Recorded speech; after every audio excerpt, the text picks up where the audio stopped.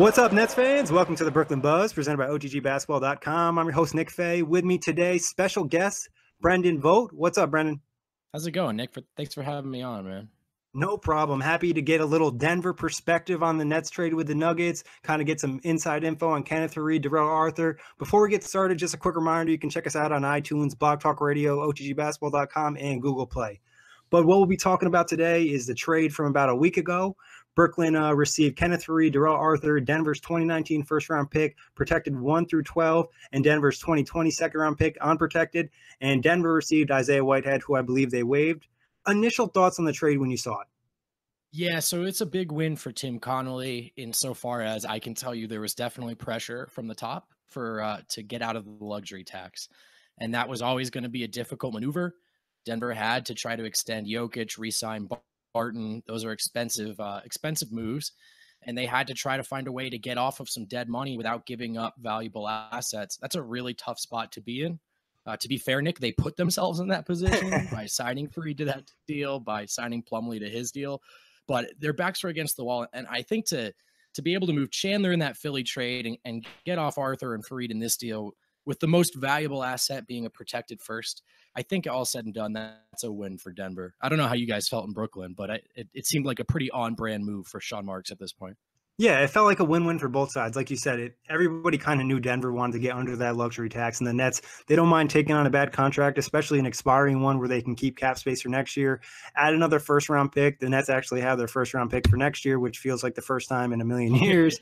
But it's nice to have more than one pick. You know, they actually, quote-unquote, might have trade assets, which is a weird thing to say for the Nets, where it feel like they lost them all to Boston. But you know, I think for both sides, it kind of worked out. The only, the Atlanta deal was kind of correlated to this one too. And that's like the only team that seemed to really get the bad end of the stick. So I think Denver and Brooklyn both kind of came out pretty okay from this one. But I agree. Oh, Sorry. Go ahead. I was just going to say I agree. And frankly, talking to some of my friends back home who are Nets fans, this deal sort of felt like a matter of time. I really think the only hang-up was the protection on that first rounder. But we knew that Brooklyn was a prime candidate to absorb this type of money for that type of asset. So it seemed inevitable to me, man. Yeah, and for Reed, honestly, he kind of fits some of the needs the Nets have in terms of like toughness and rebounding. It's still unknown how many minutes he'll play and whatnot. But tell us a little bit about what Kenneth Faried can bring to a team. Sure. So the funny thing about Kenneth Faried is he was buried at the end of the Denver's bench, right? And he was out of the rotation inside of Malone's doghouse, but he still does have something he can offer to an NBA team. In terms of players who can come in and bring a lot of energy on the boards, the offensive glass, produce a highlight play or two, Faried is still perfectly capable of sparking a 10-2, a 9-0 run on his own. He's that type of energy player. The problem is, Nick, in the modern NBA, he hasn't really evolved his game. He can't shoot from 12 feet, let alone 20. And he's not a great playmaker, not a very skilled player. And his on-ball defense struggles. So if you look at the way the power forward position has changed in this league, he no longer fits the bill the way he did even just 5 years ago. The league has changed so much. That said, for Denver, it was just a guy who was sort of given up on that situation and was being paid way too much money to do a very specific role.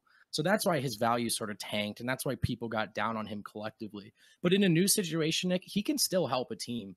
And I think a team like Brooklyn could benefit from his energy if he's committed, if he's willing and able to play his best basketball in Brooklyn.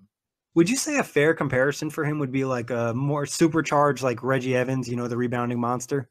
Yeah, absolutely. The one thing I would say about Faried, though, is I just worry sometimes if that energy is selective.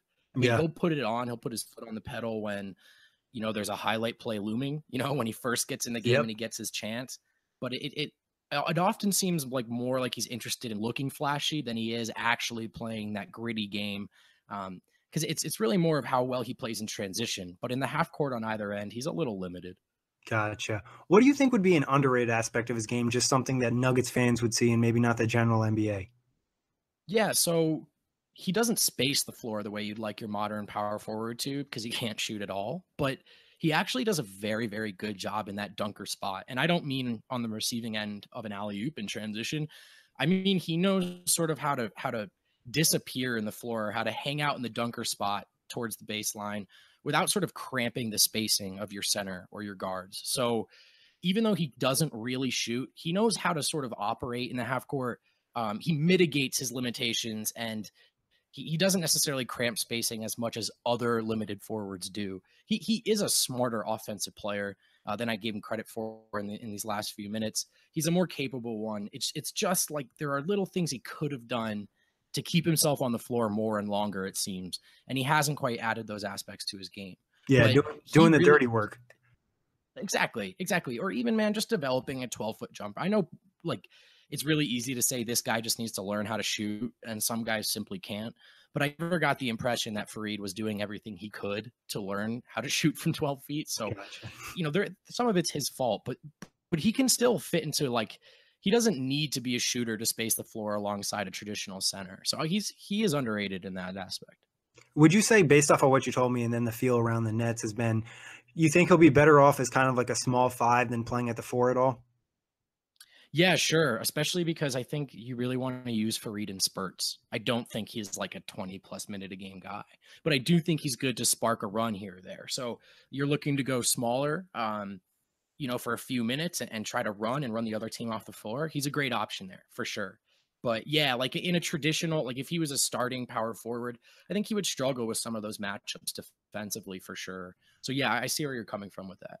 What do you think would be his number one problem? Obviously, you mentioned the shooting being an issue and then the lack of defense and doing the dirty work. Well, if you had to say one thing, it'd be his biggest flaw. I think it's the defense. I think it's really easy to look at the highlight blocks and the high flying stuff because that's what shows up on the YouTube clips, obviously. But if you watch him 82 games a season, it's limited. It's a little lazy, frankly. And so he's such a big athletic body, and you'd love the idea of tossing him out there in a modern playoff series, switch everything, play physical, but he just doesn't really play that well. He's a little deceiving because his physicality is so impressive. It was always disappointing to me to watch him play defense. Yeah, that definitely is not encouraging. But do you expect him to bounce back in Brooklyn? Do you think he'll have a breakout year? Not necessarily a breakout year, but just kind of get more into the minutes, have some nice contributions to the team, or Nets fans shouldn't really expect a lot from him? Well, let's be clear, and I think you agree with me on this. The trade was about picking up that first rounder, right? These guys are Yep. expiring. They're not a part of Brooklyn's future. But no, for as much as I've sort of knocked him, I want to be clear. I do think Faried still has something to offer. And I just don't think it was ever going to happen in Denver. I think there were two parties there, had a mutual understanding that they would move on from each other as soon as possible. If he's in a position where he feels valued, he might feel reinvigorated. And he is absolutely still a useful basketball player. It's just a question of how useful. For the Nuggets, $12 million a year useful, pushing you into the luxury tax useful? No. For Brooklyn and where they're at, absolutely, man. I think he can help next season. Yeah, it's definitely going to be interesting. Obviously, the Nets had a lot of success getting DeMarre Carroll in the salary dump. I don't expect that to happen, but I do, like you said, kind of expect him maybe to kind of give us some nice minutes off the bench, bring that energy, hopefully throw down some nice dunks, get the crowd excited at Barclays Center. But moving to the other side of the trade, Darrell Arthur, who there's still some question if the Nets are going to keep him and possibly waive him. It could be a real possibility, but what does he bring to the table? I know he shoots around 41% from three. Yeah, at this point, man, he is really more of a locker room presence guy. He was not catching a lot of minutes in Denver. That could be different in Brooklyn. He spaces the floor a little more than some bigger guys. He's more well suited to transition into this era than Faried for sure. But his role as a real contributor on the floor, I think that's behind him. Those days are behind him, and I can tell you this: he's probably the most sorely missed individual in that Nuggets locker room after all these salary dumps. He played a big role in just sort of keeping that group together. I think he's just a fun hang. I think guys just respect him and enjoy his conversation. And that sounds, I don't mean to downplay that at all. Like, I think that's very valuable in the modern NBA. So especially for a team like the Nets. Yeah, you see it a lot. I mean, I saw on Twitter a lot of Nuggets fans. I know a lot of the writers pointed out that he had like a big speech, I want to say, at some point in the season last year for the Nuggets as well. I think that's really encouraging, even if he doesn't seem on court play. They also picked up Ed Davis, who is known to be a big locker room guy too. So, I mean, I think the locker room in the NBA is kind of an underrated aspect that people don't really think about. But then you look at a team like the Wizards, where that could kind of ruin their season. You want to make sure your locker room's on point. Absolutely. And I think Darrell Arthur is, if he's not an A locker room guy, he's a B+ locker room guy. So it's just having him around, even if he doesn't play, I do think can help for sure. And this is just obviously a super early prediction question, but Where do you think the Nuggets draft pick will land? Obviously, you guys just picked up IT, and a lot of the young guys are going to get better. I know the Nuggets are personally one of my league pass watch teams, but where do you think the draft pick's going to land if you had to make a guess? Yeah, the last 2 years they were in 13, 14, and I think a lot of that was like there were some missed opportunities. The Nuggets were 3 games out of the 3 seed last year. They missed 44 games from Paul Millsap, 6 from Jokic, 6 from Harris. So a healthy Nuggets team actually could have flirted with home court last year. I firmly believe that. I think they'll be better. I think they'll be healthy this year, Nick. So my early prediction would be 18, 17, 18, 19, somewhere in that range. I do expect the pick to convey in the first year. I highly doubt Denver ends up in the bottom 12 drafting. Yeah, I think 18 is fair. I wouldn't even be surprised if it was a little bit closer to 20. I mean, like I said, I was a big fan of the Nuggets last year. They kind of made me look bad, but also Millsap going down, I was really excited about that signing. And then the fact he got injured, I felt like that really hurt. And then you could tell me if I'm wrong, but when he came back, it felt like he really never got into the groove either. It seemed that way at first, and there were a lot of stylistic concerns, and those were real. But if you look at between the beginning of the season and the final few weeks, the Nuggets with Millsap in there, their starting lineup was one of the better starting lineups in the league. It's still a smaller sample size. I do think they sort of they did a good job, I think, of moving past those sort of stylistic concerns. Millsap, it looked like Millsap was the one who was demanding a lot of ISO touches. I think a lot of it simply was Nikola Jokic being too deferential. He's a very, very passive guy. His Mhm. ego is as small as it gets for a max player in the league.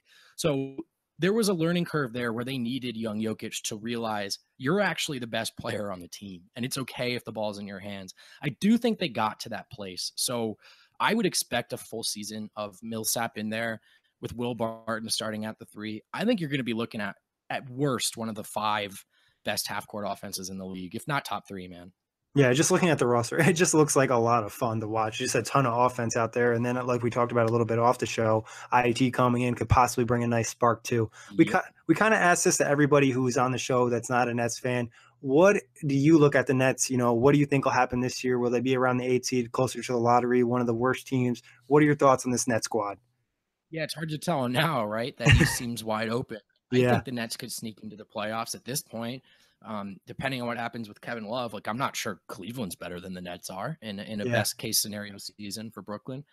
I, when I look at Brooklyn, man, for me, it's less of, okay, where will they finish this upcoming year? And it's more of, I have nothing but appreciation for the job this new regime is doing.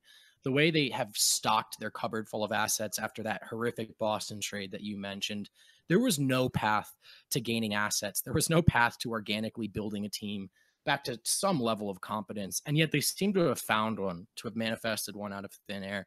And it's with deals like this one, this Faried and Arthur deal, their willingness to recognize their cap space isn't as valuable as capturing those middle of the road assets, those first round picks. So I don't know where the Nets will land this year. I do know that they're on the right track, and I actually look at them in the last 2 to 3 years as one of the better run organizations in the league, believe it or not. Yeah, they went from probably being one of the worst run organizations to one of the better run ones. Shout out to Sean Marks, and like you said, that whole front office doing a lot of work.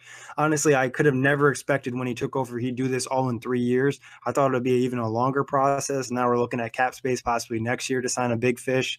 It's pretty exciting for Brooklyn, but big shout out to Brendan for hopping on. Obviously, check him out on Denver Stiffs. Does a lot of great writing for them. And as always, thank everybody for listening. You can check us out on iTunes, Blog Talk Radio, OTGBasketball.com, and Dash Radio.